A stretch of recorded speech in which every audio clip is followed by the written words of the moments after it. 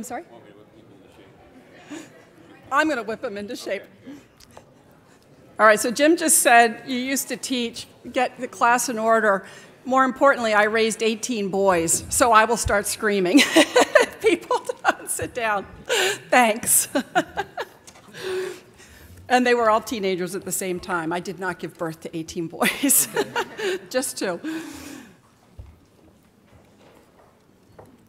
Great, thanks so much. I'm Diane Jones, and I am grateful to have been asked to moderate this panel on a topic that is near and dear to my heart about the Federal Student Loan Program.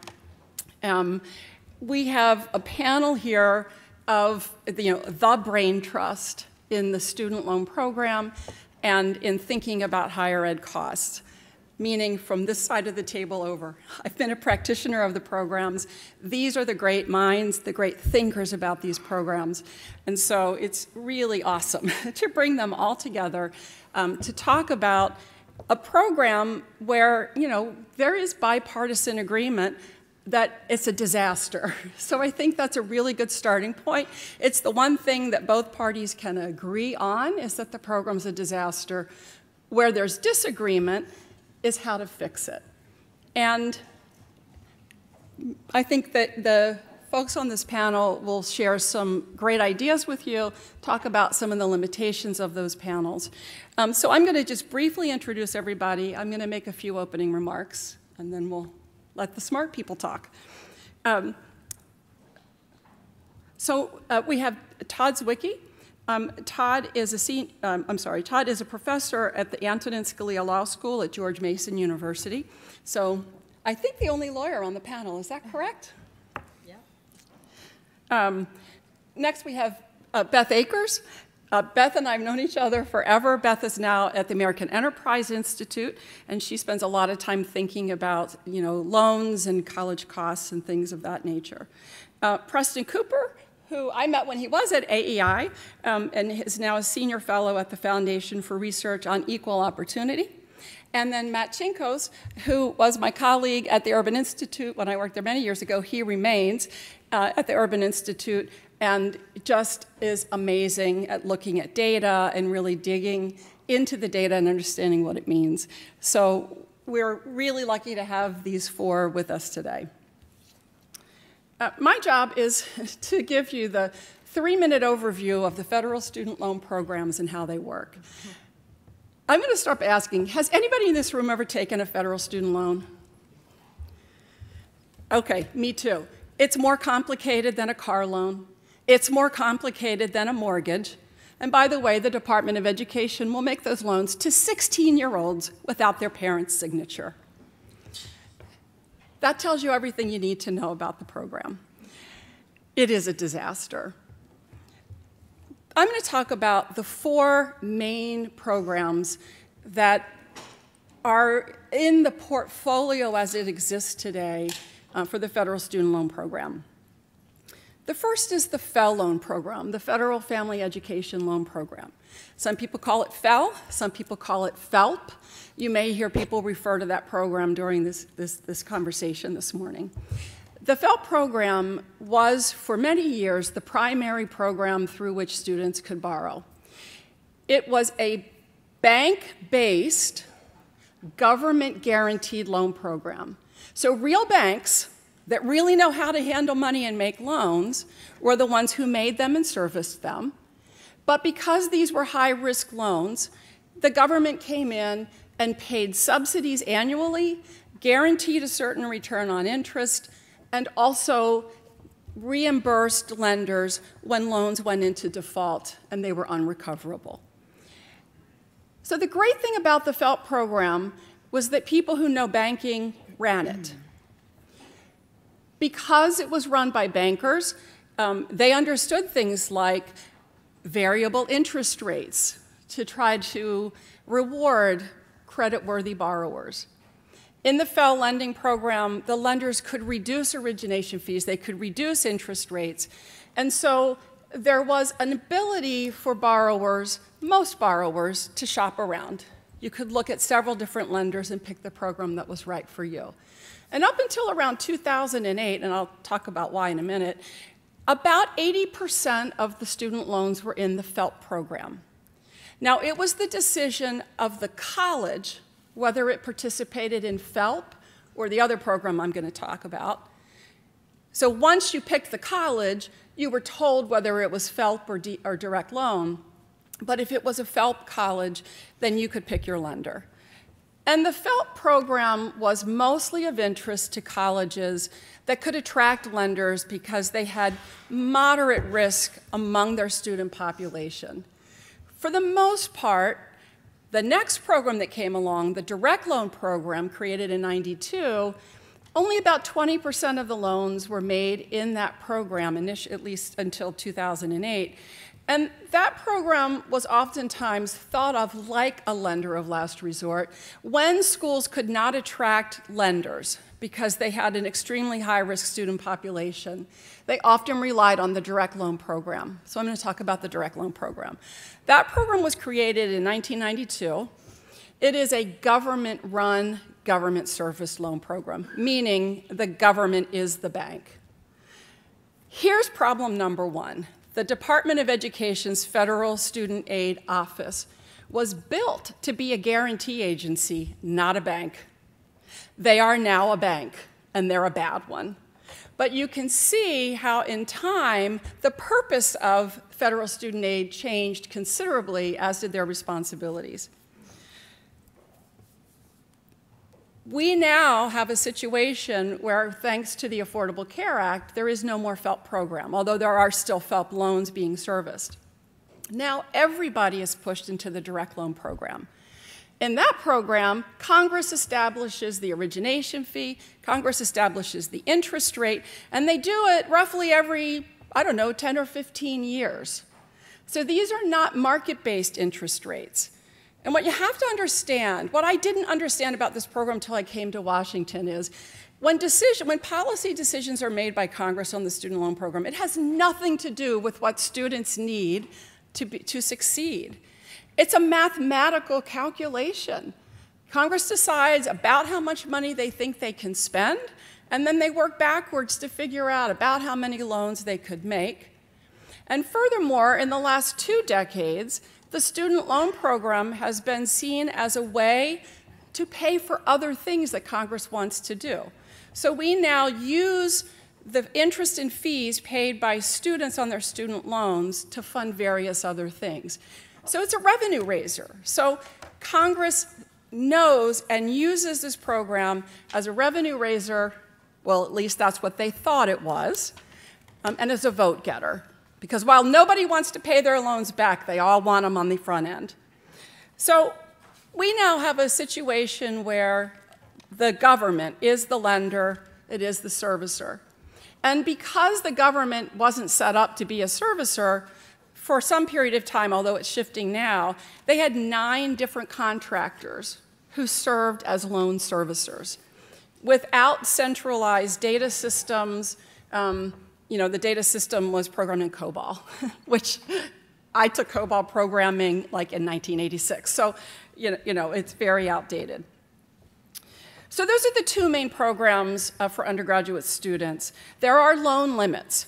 The first year, a student can borrow $5,500 unless they are independent or have a parent who can't qualify for a PLUS loan, and then they can borrow $9,500. In the second year, they can borrow a little more. The maximum is $6,500 for dependent students, $10,500 for independent students, and so on and so forth. The maximum amount that a dependent student can borrow through the direct loan program today is $31,000. So when you hear about $80,000 of debt, $90,000 worth of debt, it is not an undergraduate student. They cannot accumulate that much federal debt. They might have private loan debt, but they cannot. Who can? Their parent. And we heard a little bit about the Parent Plus loans. In the early 90s, the cap was lifted on Parent Plus loans so that a parent can borrow up to the cost of attendance. And their credit worthiness for this borrowing is based really on whether they're more than 80 or 180 days late on certain payments. There is no consideration of their income. So somebody making $35,000 a year who puts 3 kids through college could find themselves $300,000 in debt on Parent Plus loans. But nobody ever considered their income, just if they're not delinquent on a mortgage or medical bills. For graduate students, so that's dependent students. Independent students can borrow more. Their cap is up to $57,000 for undergraduate loans. It's the lifetime cap. So you'll oftentimes hear people talk about schools that serve lower income students as these dreadful, horrible places, because look at how much more lending their students do. Duh, because their students are largely either independent or they have parents who don't qualify for the PLUS loan program, and therefore they have higher borrowing limits, $57,000. So when you are a school serving lower income students, they are going to have higher debt. They don't have parents who had a 529. They often don't have parents supporting them along the way, and the federal government sets higher borrowing limits for them. If you are a graduate student, the cap on the DL program is $138,500. But the caveat there is when you run out, and that includes however much you borrowed in your undergraduate, so it's an aggregate total. But that's okay, because when you exceed that, have we got a deal for you? We've got a graduate plus loan, which I think, correct me if I'm wrong, is at the really nice interest rate today of 7.5%. So that's how people can get themselves buried into debt. How do they get themselves out of it? Well, the story only gets worse. If you are in repayment on a student loan, here are your choices for repayment. Standard repayment over 10 years, graduated repayment over 10 to 30 years, extended repayment over 10 to 30 years, income contingent repayment, income-based repayment, income-sensitive repayment, pay, repay, public service loan forgiveness, not to mention other programs that are especially focused on teachers or nurses or whatever. And to pick the right program, you at the ripe old age of potentially 22 have to be able to project your income into the next 20 years so that you pick the right program, or you will find that at the end of 20 years, not only are you not going to get your loan forgiven, but you have paid tens of thousands of dollars in interest, which means you have actually paid far more than you would have paid into the program under the standard 10-year repayment. If there is anything left to forgive, you've still paid all that interest. Oh, and by the way, whatever is forgiven is treated as taxable income in the year in which it's forgiven. This is the part that most people are unprepared for. We haven't hit the 20-year mark on most of these programs. It's coming, and people are going to be shocked when they have to pay tax, income tax, on $150,000 worth of forgiven student loans. So repaying is really a problem. And I'm just going to conclude by saying there are a couple of landmark changes in the program that I think have put us in the situation we are in today, where it's a disaster. First was removing the caps on the PLUS loans. Although I have to say, if you are a low-income person, as I was, and you want to go to graduate school, you can't do it without a limitless Grad Plus loan. This I learned because I was in medical school when the HEAL loan program was suspended thanks to the Graham-Rudman Act. I did not get the next $13,000 of my loan, and I was out of medical school, even though I was in the top 10 of my class. So that's always in the back of my mind that, theoretically we can come up with all of these great ideas, but when you're talking about real people, losing access to those loans has a real impact on their life. I mean, don't cry for me, I've had a good life, but I was 2 years into medical school and still had to pay those loans back. I think the next biggest problem with the program is the master promissory note. So imagine this. You go to CarMax and you buy a car. Shows up in your driveway, you signed for it. Then every year for the next 4 or 5 years, somebody parks a new car down the street in your neighbor's driveway. You don't really know. And then they send you a bill that says, by the way, you've bought a car every year for the last 5 years. This is what the master promissory note is. A student signs a document, usually the week before they start college, at the ripe old age of 18 for most students, And when they do that, oftentimes through an electronic signature, they are basically telling the school and the government, you can issue me the maximum amount of loan money without an additional signature on my part for the next 10 years. And people say, well, but the student knows they got the money. Not necessarily, because it goes to the school, and many schools have financial aid award letters that talk about loans as aid. And so many of those students legitimately believe they got student aid, and then they find out after the fact that that aid was a loan that they didn't sign for because they signed one master promissory note. So I think, that's a problem. In 2007, we had the College Cost Reduction and Access Act, created public service loan forgiveness and income-based repayment with the caveat that only direct loan borrowers could participate. FFEL borrowers could consolidate into the program. Then in 2010, you have the Affordable Care Act. We get rid of the FFEL program. It's a government takeover of the program.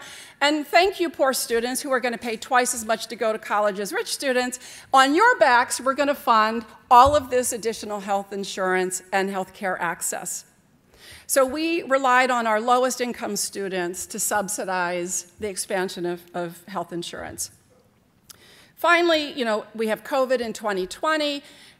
We have to create a loan holiday. It's March 2020. Nobody knows what this is. Nobody knows where it's going. But now, 2.5 years later, we're still on a loan holiday, only to be told that now these loans might be forgiven. And I'm sure others will talk about that. So we are now in a situation where we have about $1.8 trillion in the debt. Maybe that number's a little bit wrong, but it's in that neighborhood. And there's a conversation about forgiving a substantial amount of that, which means that the taxpayers will pay. So it's a disaster. I'm sure we'll talk today about the legal authority that the president does or does not have to forgive these student loans. But the picture that I've presented to you should make you really scared because $1.8, $1.9 trillion is a lot of money. And the executive order signed by the president, not only does it forgive tons of the loans that exist, it creates a new income-based repayment program that probably will have a bigger financial impact on our country than even our current loan forgiveness. So I've now introduced you to the wonderful world of federal student loans. I'm going to turn it over to Todd.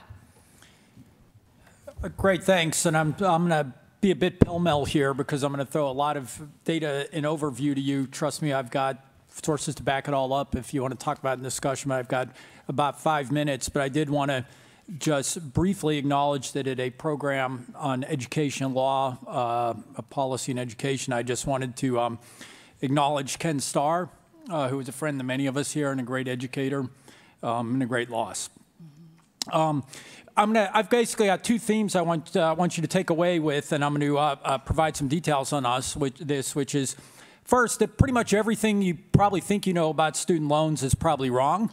And second, that where we are today is the result of unintended consequences of well-intentioned reforms in the past, and every single proposal on the table today is going to have unintended consequences that we need to take account of in trying to reform this, including some of the favorites of probably some people in this room, and conservatives generally. So let's start with the obvious point. Student loans are very large. It's the second largest tranche on household balance sheets these days after mortgages. As Diane said, it's about $1.8 trillion. Far larger. Now it's larger than both credit card and car loan debt put together, which is a lot of debt. Why have student loans gone up? Because college costs have gone up, duh. Why have college costs gone up? There's a lot of theories. I could go through all of them, but the bottom line is that the data now indicates the reason college costs have gone up is because of subsidies from the government. The New York Fed study on this is, I think, the gold standard. It says that about 65 cents of every dollar in increased financial subsidies go directly into the pockets of the universities and higher tuition costs. There's other things that provide some of the rounding errors, but that's basically what's going on. Why are college costs going up? Because we've basically turned the education system into the healthcare system. We've basically turned into a third-party payer system that dampens price signals to consumers, and now we're doing that even more. And let's not kid ourselves. This jubilee that Biden has announced is not a mystery to anybody. People have been acting for years now as if they're expecting this to happen, and just like good Wall Street investment bankers, we created a moral hazard problem that people are responding to. So costs are going up. Where are the costs going? Two factors: bureaucrats and buildings. Bureaucrats and buildings. The percentage of money going into the classroom is not increasing over time. It's going to more and more bureaucrats and more buildings. We know what the buildings are. They're these fancy dorms, rec centers, the arms race of nicer. Now we're beyond climbing walls and we're into aquatic centers and lazy rivers. Who knows what's going to be coming next? With respect to bureaucrats, I often think about the time, perhaps apocryphally, when John F. Kennedy visited Pope John the 23rd in the Vatican. And he said, "How many people work in the Vatican?" And the Pope said, "About half." And we know bureaucrats have reproduced. My joke is one bureaucrat does work, two bureaucrats hold meetings and hire a third one to do the work. We literally do not know what these bureaucrats do. We just know that there's a lot more of them than there ever were before. So we know why costs are going up. We know why loans are going up. What's going on with defaults?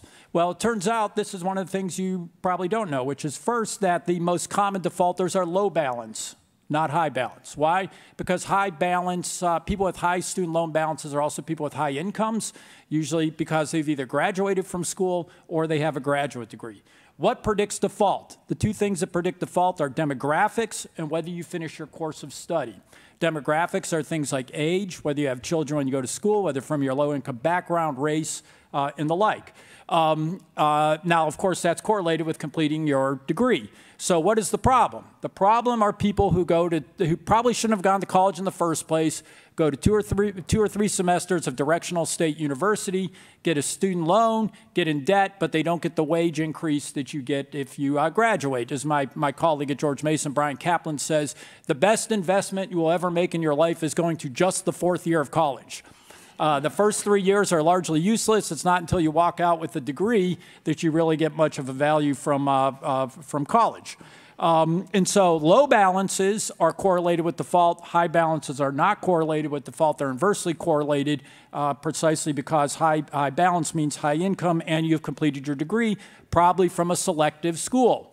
What else does that mean? The type of school you attend does not appear to be correlated with default, which is once you control for student quality and demographics, for example, there is no indication, for example, that for-profit schools graduates are more likely to default than community colleges, because community college students and for-profit students are more or less the same students. What predicts if you go to a selective school and you graduate, you will not default. What does that mean? The problem is not too many women's studies majors from Swarthmore, folks. Those people, if they want to, they can get a job. They're smart. They're capable. They've graduated from Swarthmore or whatever selective college. But maybe they don't want to work, but they can work. And if they have to repay their student loans, usually they find some way to get a job. And so that's the problem we're dealing with, right? Are this large group of people who have relatively low student balances, are in a certain demographic categories and haven't completed the degrees, and of course their degree completion is correlated with their demographics. So let's talk about proposed reforms and unintended consequences in a minute or so. There are three basic reforms on the table. One would be to allow dischargeability of student loans in bankruptcy. The second is basically some sort of student loan jubilee, like we're talking about right now. The third would be to try to somehow make the universities responsible for their lost positions. Now, here's the golden rule of higher education. Think about whatever the most pathological, selfish, debased, dishonest thing you could think that somebody would do and assume that that's what the universities will do. We're talking about institutions that shut their doors for 18 months and didn't give students $1 of tuition rebates, right? This is the kind of people we're talking about who run universities today. They're the kind of people that make investment bankers blush. with their degree of ethics, right? So crank that through the system, we're already seeing it happen, right? Which is first, what happens if we allow bankruptcy? Now, that is a huge benefit to people who have large student loan debts. I tell my students when I teach bankruptcy, the day you walk out of law school, you are highly insolvent, and perhaps the best investment you would ever make in your life is to file bankruptcy. If you have student loans, $80,000, $100,000 worth of student loans from graduate school, you have no income, you have no assets, it's a winner, right, to file bankruptcy. I think it's naive to think that bankruptcy wouldn't create a moral hazard for students, as well as universities who will just jack up tuition, and people will respond by borrowing more and saving less before they go to school. It just will happen. Same with the student loan jubilee, right? We know what's going to happen with the student loan jubilee. It's just another subsidy for higher education, and we need to keep in mind the higher education industry is a really big financial interest for the Democratic Party. Not just an intellectual interest, right, that they're propagandizing, but the single largest donor by employer to Barack Obama's presidential campaign was the University of California system. I believe Goldman Sachs or Google was second, Harvard employees were third. I think 7 out of the top 12 or 15 donors to Barack Obama's presidential campaigns were affiliated with universities. There is a lot of money and a lot of very wealthy people who are very politically active. And this is a powerful political force, not to mention the ideological value of it. And so the Jubilee is on the table, and it's going to have the same effects. Let's talk briefly, as my last comment, and I've gone too long, but the conservative darling, which is to put universities in the first loss position. What is going to happen if we tell universities they're going to be responsible for the defaults of their students? They are not going to improve the quality of their education. That is not going to happen. What are they going to do? They're going to simply stop admitting students in these demographic categories who are most likely to default. The fastest growing college sport in America is men's lacrosse. Do you know why? Because men's lacrosse players come from high income, white suburbs, and their parents pay sticker price for college. Right? That's the kind of people we're talking about who run universities. They will simply stop admitting these at-risk students, and those are the people for whom exactly the student loan program is intended. First-generation college students from low-income backgrounds, racially minorities, and that sort of thing. And so we should be very careful about that, and we should understand how the universities are going to respond to this. Thanks. Beth, we'll turn it to you. My turn. So I think both of my fellow panelists here went over time, if we're being, fair and strict here. But I'm going to allow it because they both gave an incredibly dense and impressive summary of this space. But I promise to be fluffy and light to allow your brain to absorb all of those important details that you were just given. I've been studying higher education finance for about 15 years now. And what I want to do is talk to you about the current moment. And that really is the past 3.5 weeks, or maybe we're up to 4 weeks now, since the president intervened with an executive order that canceled $500 billion in student debt, or at least intends to. So, as I said, I've been covering this space for a very long time. It was maybe a decade ago when we started having conversations prompted by Democrats like Senator Warren, who are arguing that interest rates were too high on student loans. I highlight that to illustrate how much the conversation has evolved in this relatively short period of time. At that time, I was yelling and Matt was yelling about how, in fact, lowering interest rates on student loans would be a huge giveaway to rich borrowers, a hugely regressive intervention, and just preposterous to think that that would be something that our federal policymakers would use as an intervention to really fix this bit of a mess that has just been very well described. Fast forward to Democratic primaries leading up to the 2020 presidential election, and we saw a bit of an arms race amongst the Democratic candidates of who could propose the most aggressive cancellation policy It started with Senator Warren again. Bernie Sanders was actually second to the table with a loan cancellation proposal, which is, again, a bit surprising.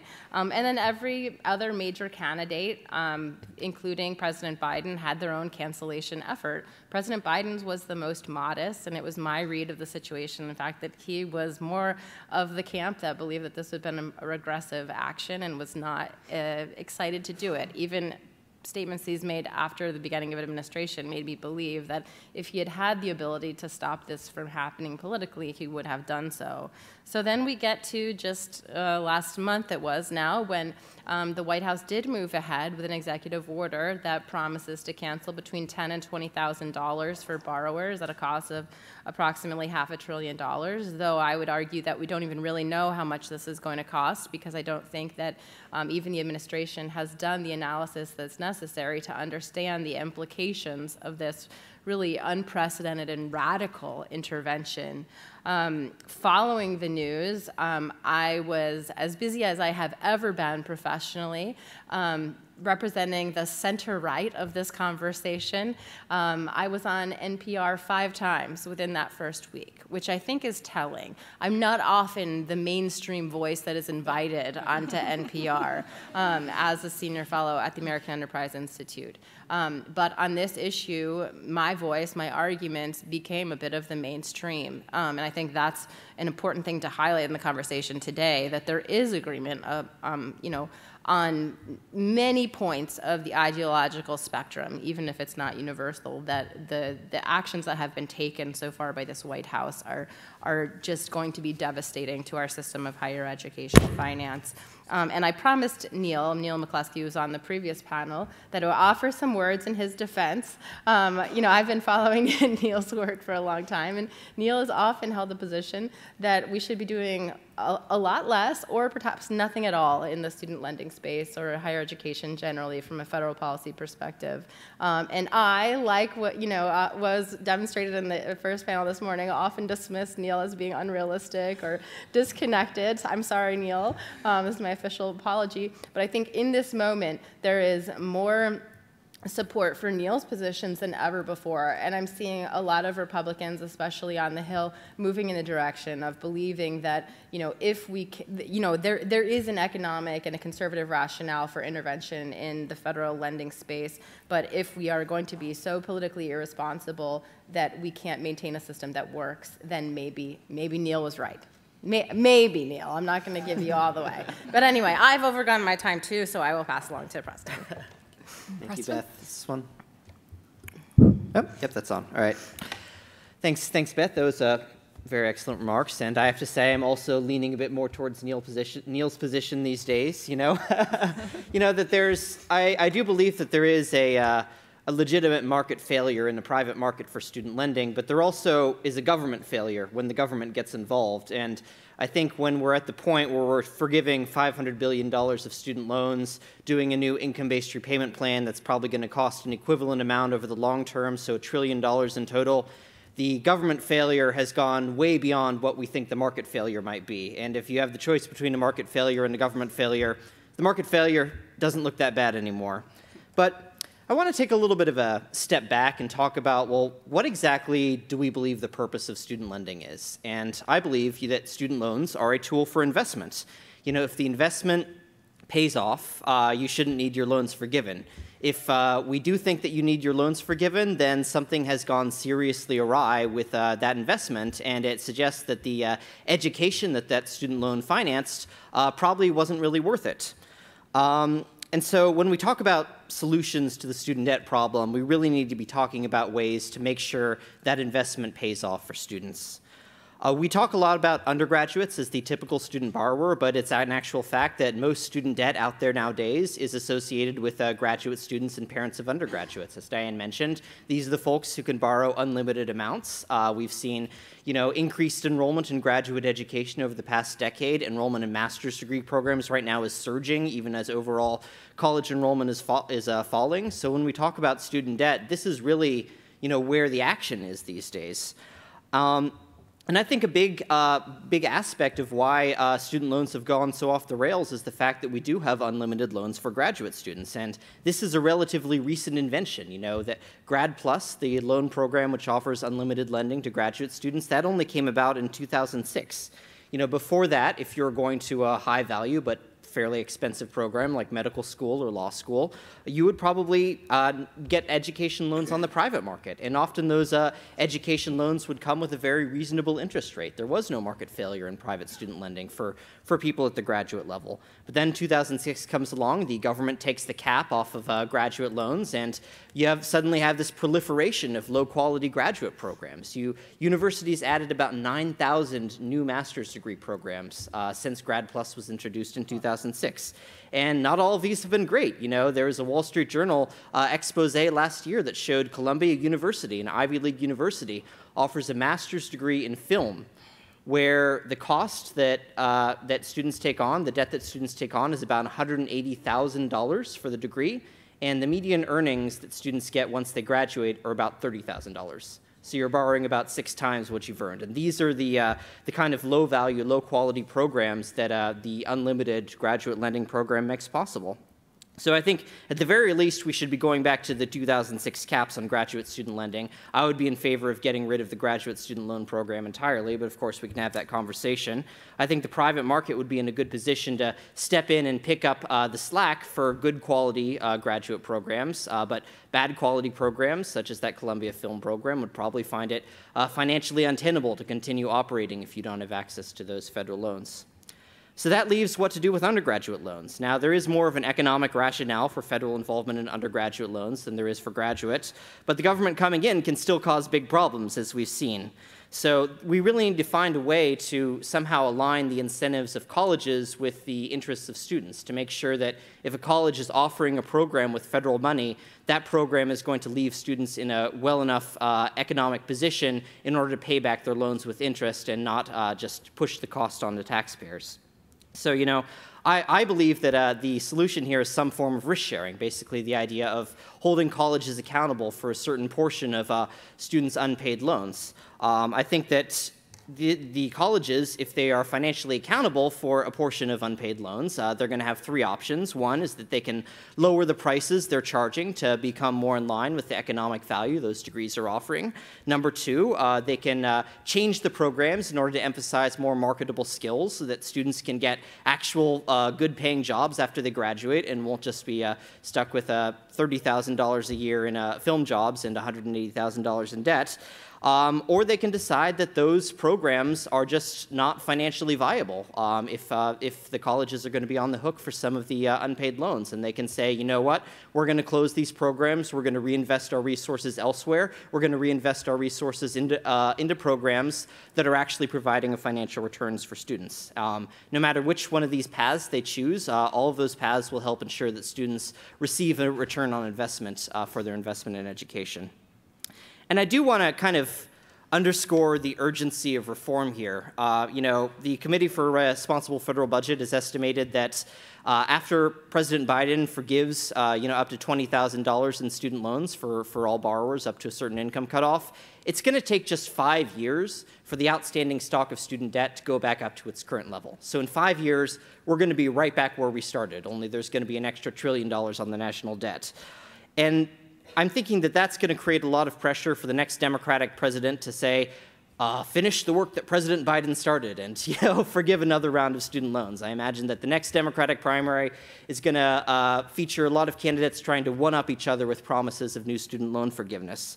But we may not even have to wait for that. You know, this new income-based repayment plan that President Biden introduced as part of his loan forgiveness proposal, estimates by Adam Looney, who's an economist at the Brookings Institution, show that the median bachelor's degree student is going to repay just about 50% of what they borrowed because the new terms of this income-based repayment plan are so generous. You know, whether it's forgiveness outright or forgiveness through income-based repayment plans, you know, the federal student loan program right now is careening towards a fiscal cliff, and the party in power seems to have very little interest in actually fixing the issue going forward. So I would argue that this is an area where conservatives, you know, not only have an opportunity, but a responsibility to step up to the table and offer real solutions to fix this problem going forward, and not just forgive loans every 5 years. I'll leave it at that and hand it over to Matt.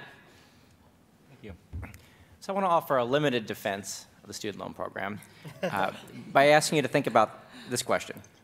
So the loan program is a disaster in practice, but does it work in theory?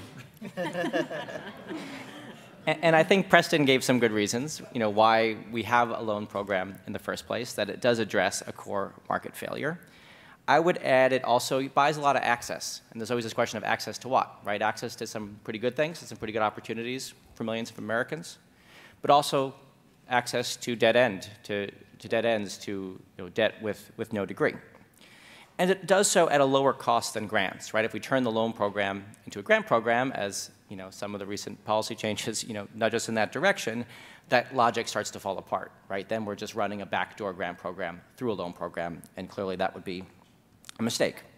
So I wonder if, you know, student loans in a lot of ways are kind of like democracy, right? The worst way of doing things except for all the other ways of doing things. So I think it's worth thinking about how to design this program, and especially with that kind of the underlying principle of how to return it to its core original mission of addressing a very specific market failure. That there are people for whom opportunity is possible with additional money, who would have the potential to pay it back in the future, but to whom a private lender would not make a loan because they're too bad of a bet for the private lender, but they're still a good bet for society at large. So I think a big part of that is thinking not just about how the loans are repaid, which is, of course is important, but also how they're made in the first place. It seems like policymakers across the political spectrum agree that a lot of these loans should never have been made, should not be made. And some folks, you know, more on one side of the spectrum than the other, think that means we should forgive the debt.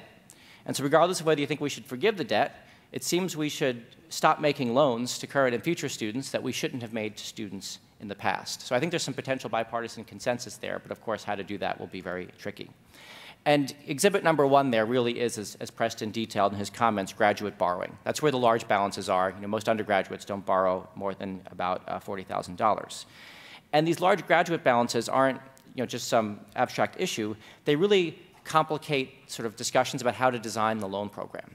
Because if you only lent money for undergraduate and no one really borrowed more than $30,000, $40,000, you could have a much simpler design. You could have perhaps lower interest rates. You could have more generous income-based repayment plans, and people would still pay it back because it's a relatively low amount of debt. Once you take this group of undergraduates for whom things could be simple, and you throw in a lot of doctors and lawyers with $1, you know, $2, even $300,000 in debt, suddenly you have to worry about the subsidies that flow through the interest rates. You have to worry about designing income-based repayment in a way that doesn't reward people with incomes who you think are too high, who shouldn't benefit from that. So that could really simplify the kind of policy design considerations around this, in addition to some of the benefits that Preston talked about. But if policymakers were to reduce the amount students could borrow, both for graduate school, and I think there's also a case to do this for the lower quality undergraduate programs where people just consistently don't get a good return on their investment and on the, you know, taxpayers' investment, putting those limits in place would force some hard questions about whether and how to subsidize those programs so people without the means to pay directly can still attend them. And, you know, Diane offered a very, you know, poignant personal story of how this is a really hard question. And there may well be some programs that we want to subsidize with grants, but we should make that decision consciously and not do it as a backdoor through a loan program with forgiveness for people who can figure that out. And perhaps there are other programs that just shouldn't exist because they don't offer enough value. We have to be careful. There are some instances where the, you know, government requires people to get degrees, like, you know, teachers in many states are required to get master's degrees. So if we don't think those degrees are, you know, have value in the classroom, well, we could stop lending money for them, but we should also then stop requiring them.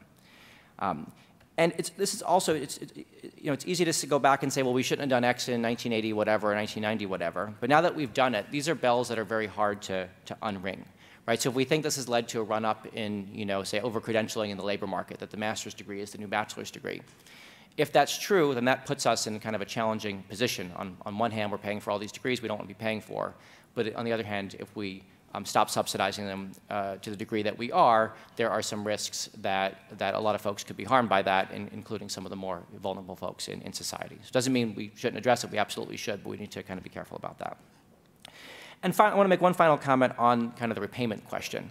You know, I've been a little bit disappointed in how kind of policy has gone on this. It just seems like, you know, the old saying that, you know, the definition of insanity is doing the same thing over and over and expecting a different result, right? So at some point, policymakers seem to conclude the problem with income-based repayment, which is our main, you know, safety net for student loans, is that the share of income paid was too high. It used to be, I think, 15 or 20%. So in the Obama administration, they did some legislation and some regulations to bring that down to 10%. Didn't solve the problem. People were still defaulting on their loans. So the current administration has now decided the problem was, you know, going from 20 to 10% didn't fix it. I guess we got to bring it from 10% to 5%, to a point where, you know, a lot of folks, including now undergraduates, you know, wouldn't even repay. You know, the average person, you know, would only repay, as I think one of the panelists mentioned, half their debt. So I think this is clear that changing that one parameter, the share of income paid, isn't going to address the core issue of people defaulting on their loans, and it's going to drive up the cost of the program, and it's going to direct a bunch of subsidies, you know, to people who probably don't need them. So I think the real solution, you know, on income-based repayment is not about the share of income you pay, but on how it's administered. And, you know, the only countries, I think, where income-based repayment has really worked at large scale are countries like Australia and the United Kingdom, where you pay based on your income, but it's done automatically through the tax withholding system. So, right, if you lose your job, you don't go into default on your Social Security taxes, right? You've lost your job, you're not making money, you don't owe Social Security taxes. And so in Australia and the UK, that's how it works with your student loans. You lose your job, you don't go into default on your student loans, you just stop paying them because they're done through the payroll withholding system. And so I think absent a change like that, which, you know, would be a significant step for the US, and I'm not sure there's at this point a lot of political appetite for it, you know, absent that, I think continuing to try and have income-driven repayment be the solution is going to be a fool's errand, and it's just going to kind of lead us back where we were, except with lots more costs for taxpayers to bear. So look forward to the discussion. Great. So I'll throw a couple of questions out, and while you're thinking of your questions, and then we'll turn it over to all of you. So Matt, you raised the issue of the Australia program. I've been a huge advocate of what is done in Australia, not just because repayment is tied to employment and payroll, which I agree is a difficult thing to do in this country, but I think the real benefit of the Australian program is that there's not really an interest. So what we do in our program is we tell poor kids, you're going to pay twice as much for college as rich kids, because what the government does with interest, I think, is criminal, and I say that with quotes. I mean, it's not criminal because Congress told them to do it, but I think it's morally criminal what we do with interest rates. And people pay a lot. And when students get buried, it's because interest capitalizes, and then it capitalizes again, and then they're told to go to graduate school, so they put their loans, you know, on hold, and then they come out of hold and they realize they have $8,000 of interest that capitalized, and so on. So people know how much they borrowed, and then all of a sudden they owe tens of thousands of dollars more because they weren't keeping up with interest payments, even though they were paying what the government told them. So I think interest is one of many problems. So I'm curious to know what the panelists think about a system like the one in Australia that says, you're going to pay it back based on your ability, and it'll take some of you longer than others, but we're not going to have an interest penalty. Everybody's going to pay a user fee. I think it's 25%. And if you pay it off quick, great. If you take longer, that's okay too. We're not going to further penalize you for taking longer.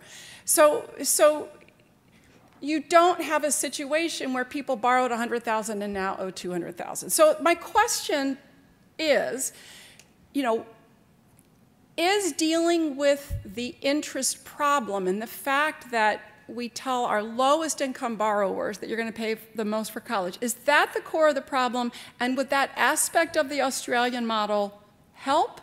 Or is it just not possible in the US to go in that direction? Beth, do you want to? Yeah, so, you know, this is a question that I've actually moved on recently. You know, I used to argue the idea of eliminating interest on these loans is a terrible idea because it opens up an individual arbitrage opportunity. Mm-hmm. So basically, you know, if I have the money in my bank account and I have the opportunity to either pay for college outright or borrow at a 0% interest rate, The answer is clear. I'm going to borrow. And so it's kind of these implicit subsidies that encourages more borrowing than otherwise. So that's kind of like the textbook economic answer. Then in practice, I've been listening to people upset about their student loans for a very long time.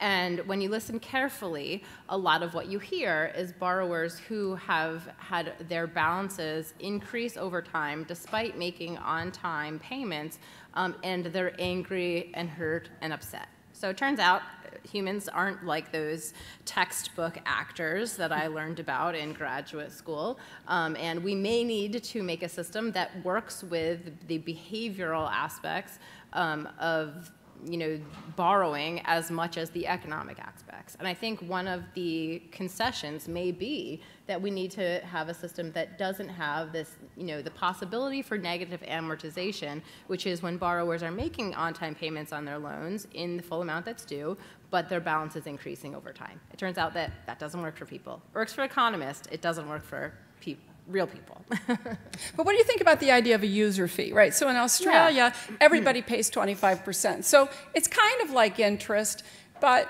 it doesn't further penalize those who take longer to repay, and it avoids the moral hazard issue somewhat. What are your thoughts about that? You mean it's a one-time user fee? As a one-time user fee. I think it's fine. I don't think it. Yeah, I think it mitigates the incentive for people to borrow when they don't need to. But people who are financially savvy and understand the time value of money will still be able to exploit the system for their gain. What's the cost of that? Maybe not, sufficient to outweigh the benefit of eliminating the psychological burden of carrying interest for those less sophisticated borrowers. I think it's a reasonable approach. If I could snap my fingers and move to that system today over what we have, I would say let's do it. Does anybody else want to comment on that? I think this is an area where this could make a lot of sense if you could rein in the unlimited lending to graduate students and parents, right? If I, as an affluent parent, my children in college can borrow an unlimited amount of money, interest-free, I'm going to take advantage like crazy of that arbitrage opportunity that Beth talked about. But if we could bring this program back to the core mission of lending primarily to undergraduates, maybe in limited cases for graduate school, and the balances aren't that high, then I absolutely agree. Having a complicated set of interest rates is just confusing and demoralizing to people, and most undergraduates aren't arbitraging, borrowing at X% to get a better spread in the private market. And so if you took interest rates to zero and then, as you said, have some kind of origination fee to capture some of the costs of potential cost of default and non-repayment, and so people don't borrow just for no reason, that could be a reasonable way to do things. I'll just say two general observations. The first is to echo some of the things other panelists said. The data's a little stale now because people didn't have to pay their student loans for several years. So this is data from before the pandemic, but the data I saw was only 37% of student loan borrowers are current in paying down their balances. So even if they're not in default, they're not repaying their loans, right? 33% were current, but balances were increasing, probably because of income-based repayment, right? Negative AM. 13% were only paying the interest. 17%, according to this data, was in delinquent or default. So the reality is, this isn't a loan program. Right?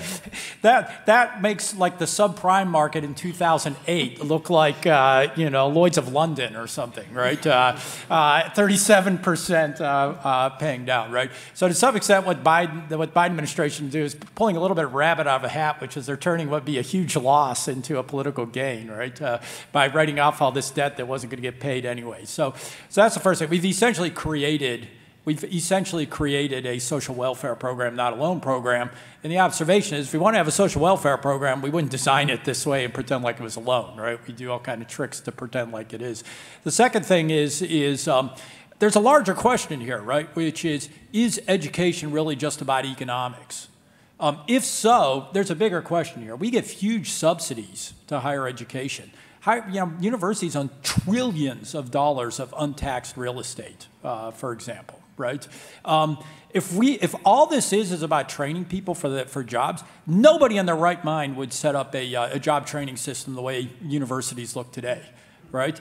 The only justification for why we even have this whole network of subsidies and tax benefits and that sort of thing is because we think there's some public goods generated by higher education, such as people becoming better informed citizens or something like that. And so there's this peculiarity now that we've turned what is a very bizarre system for training people for jobs into basically being measured by outcomes. And I don't have an answer on that. I'm just saying there's a larger question on the table. If we're thinking of this as purely an economic enterprise, then we probably should be reevaluating the whole network of subsidies and everything else that goes along with it, which is suggesting there's something more beyond just a human capital investment, which, as we heard, can be perfectly well done in a private market if all it is private returns from human capital investment. So if people want to start making their way to the microphone, I'll ask another question to take up the time while people are walking to the microphone. But so Todd, you talked about the 3 of the most popular solutions, and I agree, those are the most popular, and like every other solution, it has lots of unintended consequences. But what I don't hear people talk about is the role employers play. So, we love beating up on colleges. Probably nobody loves it better than I do, although I have worked at colleges and universities of all types. But at the end of the day, the program and colleges may have put us in the position where there's a surplus of college graduates, giving employers the ability to say you need a master's degree to serve coffee. I'm just going to use that example. We know that's not really characteristic of an entire employer and workforce. But in its extremes, we see employers demanding, including the federal government as an employer, demanding credentials that are far beyond what incumbent workers have and far beyond what wages would suggest. So, should employers have some responsibility in some of this payoff or payback, or in guaranteeing salaries at a certain level? If you're an employer that's demanding a master's degree, do you have some responsibility to then offer a wage that would compensate for the cost of earning a graduate degree? So the question is there a role for employers? Do they have some liability in this? And if so, what would it be? I can jump in on that. So I totally agree that, one of the big roots of this problem is credential inflation. The fact that a job 30 years ago, which did not require a college degree, now does require a college degree. And I do think that employers, bear a big share of the responsibility for that. But one of the biggest offenders in terms of credential inflation is the government itself. For a job that pays, say, about $75,000 a year, if that job is in the government, that job is much more likely to require a master's degree than a job in the private sector. When we talk about which employers are kind of leading the charge on slapping these unnecessary degree requirements onto jobs, it's really the government. And it happens through the licensing system, too. Like the District of Columbia, where we are right now, says it's going to start requiring college degrees for child care workers, which I don't think really makes any sense.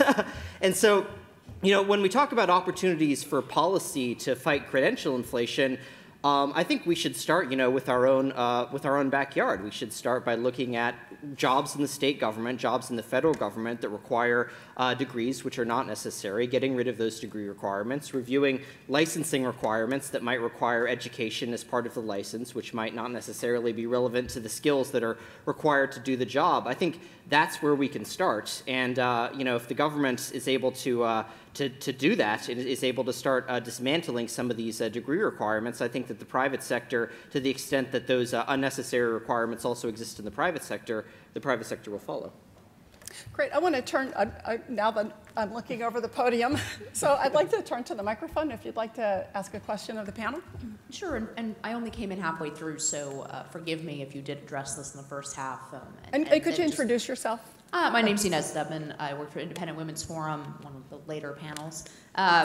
My question is how you plan to solve the political problem associated with interest, because it seems like there are a lot of ways and you guys advance some interesting possibilities of how to do this so that people don't get buried by what is legitimately high interest.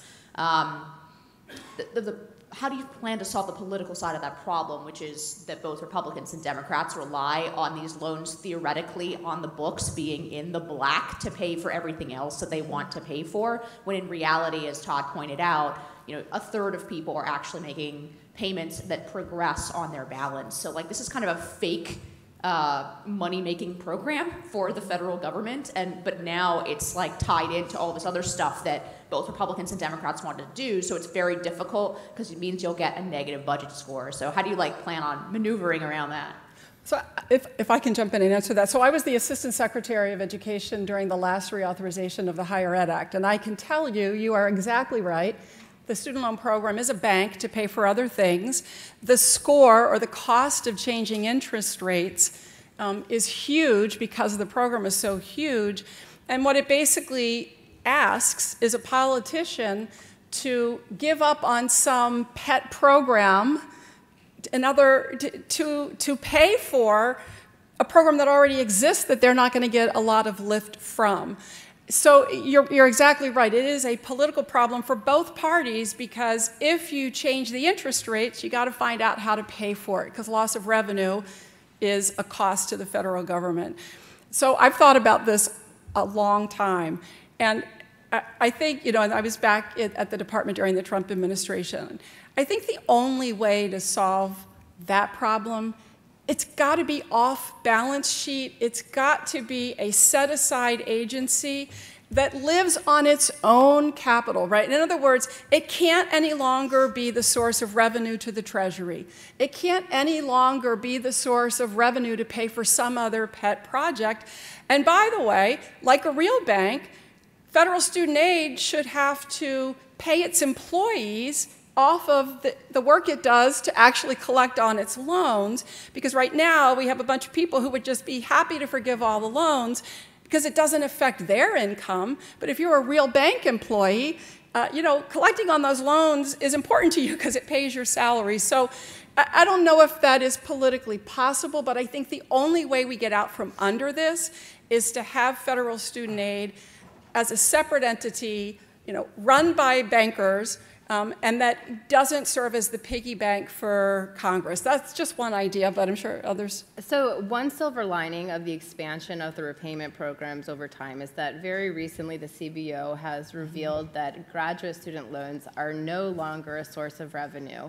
They've become a costly program, which makes it politically easier to eliminate them because instead of having there be a trade-off, it actually creates more money to spend on something else. And parent loans are headed in that direction, yes, right? Parent loans have always been a huge moneymaker and not so much anymore. Yeah, so that opens a tremendous opportunity and eliminates a huge political barrier, as you've pointed out. You could also tinker with the origination fees in the way Diane described, to do a trade-off there, where you increase the fee everyone pays and then you lower the interest rate. Mm-hmm. One other potential unintended consequence of this is there's two ways you can make a loan, right? You can either price the risk effectively. I don't know what the right interest rate would be for a student loan like this. I'm not sure that it wouldn't be higher than we actually see, right? Take into account the risk. The other thing you can do is you become much more aggressive about collections, which is you can reduce your loan, your loss rates by, sending out, like by really being aggressive about collections. And so that's another possible unintended consequence of this, or something to think about, which is one way, where does this lead if we start trying to do with this and they start becoming more aggressive about collections? So one of the, as you've highlighted, one of the reasons that we have such the need for these big loans is because tuition is going up. And also, one of the other issues is that in many universities, you have to, when you first go there for the first year or two, you have to live on campus.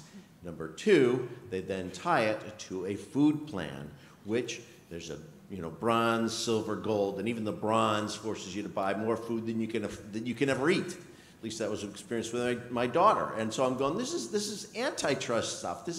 I can't believe they can require this. But since they're a governmental entity, most of them, you can't pursue that. So but that is another aspect of the need for these loans, so you can pay for this. Is there any way that to regulate that, to say, no, you can't do this tying anymore? You can't tie your dormitories to attendance. You can't tie your food plan to your dormitories. It's relatively few schools that require you to live on campus, and they tend to be more elite schools. And so I think, honestly, making policy based on what happens at elite schools, probably, serves a very small number of people. At most public... This is a state school. But most of them, you have the option, you can live off campus, you can live in an apartment. So if there is a state school that says, no, you have to live on campus, then I put them in that category of elite institutions. Once upon a time, schools were not required to include into their cost of attendance housing and food. Congress was the one that legislated that the cost of attendance had to include food, cost of living, and expenses. And so that was a change that now obligates schools to include those costs. And in some parts of the country, you're right, the dorm is twice as expensive as an apartment. In other parts of the country, it's the only affordable option.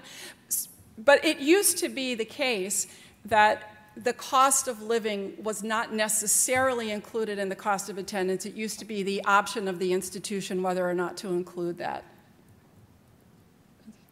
There's been some policy discussion of should we standardize the way the government has colleges calculate those living allowances. Right now, every college sets it. So some folks have done studies showing you can have colleges, and there's differences in cost of living, obviously, but you could have colleges across the street from each other setting vastly different allowances, which sometimes can matter for provision of aid and loans, and especially, say, the limits in the parent lending program. So I think there's a strong case to be made that that should be a standardized formula, based somewhat on cost of living in the area, but that's not just at the discretion of the college. Yeah, and I believe that the cost of living is estimated by colleges has gone up faster than inflation. So the colleges are saying the cost of living is going up faster than the cost of living, which doesn't make any sense. Well, and if you go to college campuses, their cost of living has gone up because their quality of life has gone up. I mean, a lot of these kids in college live better than we do, right? I mean, so there are some colleges that, it's like being on a Disney cruise. Yes. Good morning. Valerie Maloney. I'm an attorney, and I was in the last administration, which is why I've probably come out with some strange ideas. I'm listening to you, and I find the whole concept of student debt reprehensible. I went through GW Law School, no debt. My children went through college, no debt. There are other ways to do it, other than just borrow, borrow, borrow. I mean, the majority of people in this country work, and they do not have debt, student debt. But these poor kids who are borrowing, borrowing, borrowing will never able to pay off their debts, will never be able to afford homes. They will limit the size of their families, and all for what?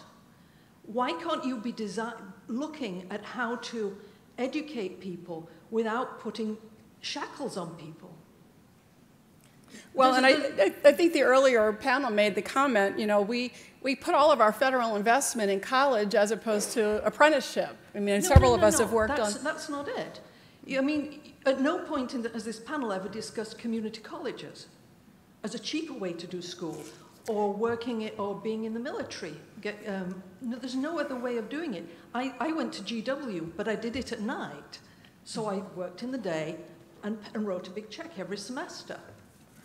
There are other ways to do it, and I think for the morality, we should be looking at that, because it's rotten. It's a fraud on the people who are out there working to then write off all the student debt. I have to respectfully disagree about the characterization of the state of borrowers. And this is what a lot of my work has focused on. Matt and I co-authored a book highlighting this fact. The narrative about student debt in this country would have you believe that every additional dollar in debt that a borrower takes on makes them worse off financially over the course of their lifetime. The reality and the data show that investments in college, even financed by borrowing, yields a higher lifetime income and wealth than the student would have access to otherwise. So for the vast majority of people who borrowing is a wealth-enhancing activity. Just like we celebrate borrowing to enable homeownership, which is also an investment that we know yields, in general, huge returns, education debt, on average, for the typical student, works in the same way.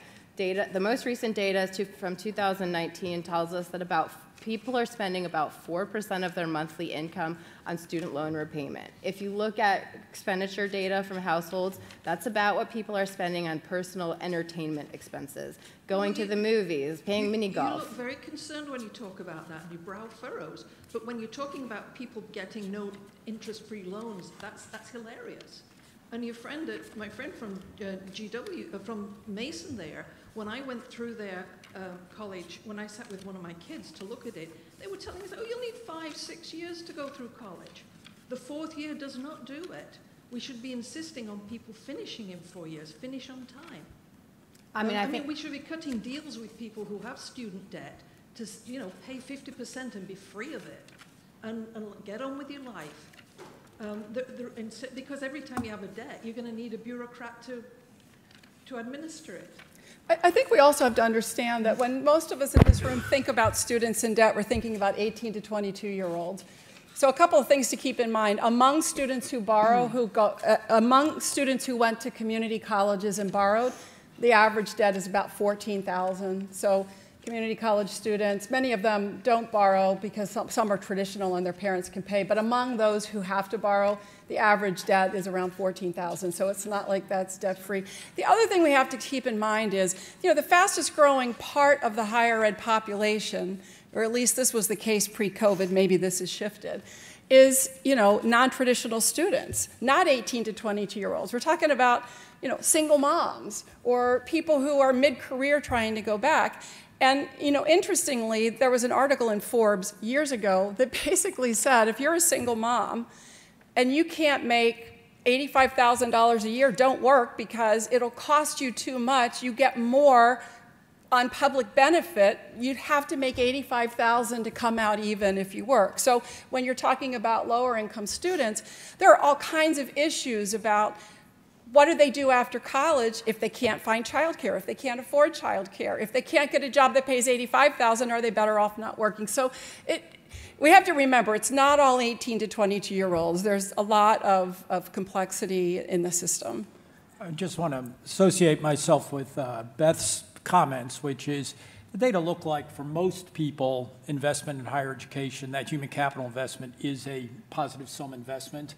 The numbers get fuzzy because it turns out that the kind of people who are capable of succeeding in college also do better even if they don't go to college, right? So there's a question about to what degree is it signaling for or sorting for people who are conscientious and smart versus higher education. But there's a clear correlation there. It appears that it increases it. It's a human capital investment, just like Beth said, like an investment in a house, car, anything else that's it's an investment.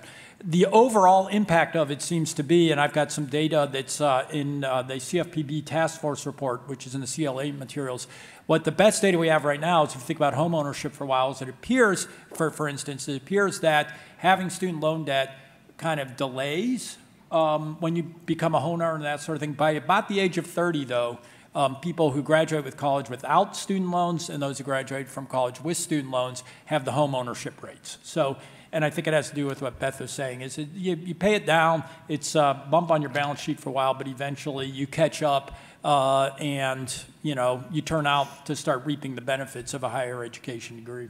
I don't disagree with any of these comments, but I do think it's valuable to have this point that debt shouldn't be how people finance higher education in the national conversation, because I think the conversation can be very confused, right? You have folks out there saying, we need to cancel all the debt, but they're not also out there saying, and we shouldn't have loans as how people pay for college. And I think it's a legitimate, I think it's a defensible in some ways. It's not the point of view I hold, but I think there's a defensible point of view to say whether someone is a low-income single mom at 30 or a student from a low-income family at 18, that we shouldn't be asking that person to sign up for this complex financial instrument to pay for college, and we should have a loan grant program that's probably going to be less generous than the loan program, but we're going to take that trade-off and we're going to go in a different direction. I think that would be a more healthy conversation for us to be having nationally than this one where it's like, one side is basically saying, the food stinks, but the portions are too small. Yeah, really quick.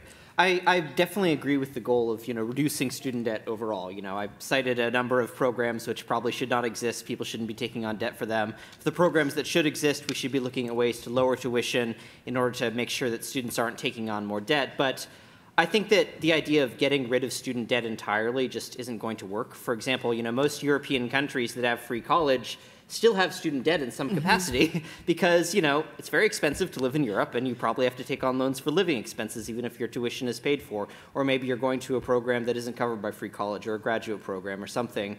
Student debt is probably always going to exist in some form, and we should probably acknowledge that as the starting point of this conversation. And students stay in college for 8 years in Europe also because they don't have to pay for it. We're getting close to the end of our time, so these last two questions, we'll try to be quick with our response, and these are the last two questions that we'll take, so we'll start with you. Okay, well, first, channeling the last speaker, I'm fine with the idea of student debt. As you say, for most people, it's worthwhile, and they're going to pay it off. We're only talking about marginal students. And I can tell you that finance has come a long way since when this program started many years ago. Private borrowers can very easily use the demographics to determine who's a good risk or not, and as the universities can. It has to do with things like what you did in high school and test scores. So then you have this group of people where I understand the thought that you want to give them a shot at having a college degree, but again, the psychological damage is just stunning in terms of luring people into something that isn't going to work with them, besides changing the sociology about the value of work if you don't have a college degree. I was just at AEI yesterday, and Larry Summers was going on about this. So I didn't hear the first panel, but that should be brought up at every panel. Now, on the community college issue, okay, that's the place where you can prove, if you're marginal, that you actually have an appetite for going through academics. And I know Northern Virginia Community College is only like $2,000 a year. I mean, anyone could do it with a little bit of work while they were in for the degree. At the end of 2 years, then you can transfer to a 4-year program.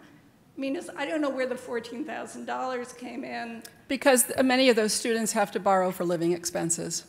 All right, so go more of a part-time approach. I mean, if you really want to do it, I'm not against all loans, but it does seem to me it's a good training ground. And this is only going to be covering people, I think, who don't have the track record in high school and college via test scores, et cetera, to be qualifying for traditional borrowing. It seems to me that is a fairly reasonable trade-off in the society to not be really hurting people that shouldn't be doing this in the first place, but at the same time giving people a chance. Yeah, I agree. I mean, right now, 97% of private student loans have a credit-worthy cosigner. So I know that private lending is the darling of conservatives, but I can tell you from my own experience and from the data, the people who need them most aren't going to get them because they don't have a credit-worthy cosigner or a parent who's even willing to think about it. So there's the challenge there. I think you raise a good point. So when you talk about political challenges, I know I've lost where you went, the person who asked the question about political challenges. The real question, and I get to say this because I'm retired. If I was still working, I would not get to ask this question. Should we have open enrollment institutions, and should the federal government support people to attend them, or is it the responsibility of states to take care of people who need remedial education, because that probably means the high school didn't do a good job. So the political third rail is, should we allow the federal government to support students at open enrollment institutions? I've worked at a community college. I've seen both sides of the issue. This is a really tough one. It is the political third rail, but it kind of is the source of a lot of the defaults and debt. You know, people who give it a try and realize it's not for them. But then the completion agenda tells them, but you got to complete. So, I think you raise good points, and that is the important question that I don't know any politician will ever take on. I'll just add to that. We really, please do not believe that community colleges are good. Northern Virginia Community College is not a normal community college. Most community colleges in this country are a disaster. The reason we have a for-profit education sector is because a lot of those kids tried to do community college. They were such a disaster that they are really terrible. The completion rates are low. The default rates are low. The education is terrible. The worst possible thing we could do is give free community college to everybody for the reasons Diane suggests. In addition, that would simply accelerate the important points about credentialism that my colleagues have mentioned, which is the easier you make it to get more credentials, the less valuable each of those credentials happen. When you subsidize community college, a high school degree becomes less valuable, right? If you subsidize, and then it just kind of goes up from there. So, please. Community colleges are not the answer. I'll leave it there. And I'll close by saying that policy discussions are very difficult on this topic. And what I oftentimes say when we start these conversations is, but what do you want for your child? Because we have a lot of people who make lots of recommendations knowing that they can afford for their child to do whatever they want. And so you always have to ask, do you want it for your child? And I remember years ago, I'm a huge advocate for apprenticeship programs. I did an apprenticeship, and somebody said, but would you want your kid to do it? And the answer is yes. My youngest son did an apprenticeship, hated college, did 1 year, did an apprenticeship, and I will tell you it was harder for him to find and get into an apprenticeship than it was for him to get into a selective college. So you always have to look at these conversations from not other people's kids, but is this an answer you'd want for your child?